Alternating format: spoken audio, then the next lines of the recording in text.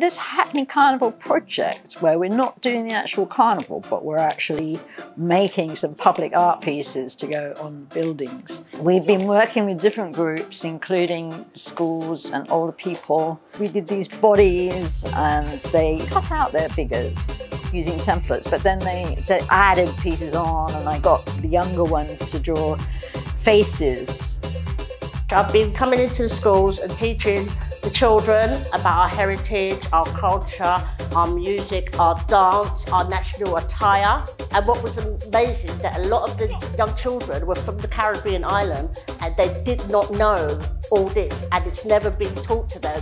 So now that we've started a platform, and I feel really, really inspired that we can go into the schools, get everybody involved, so they can then turn around and understand positive what we, the Caribbean, have contributed to this country.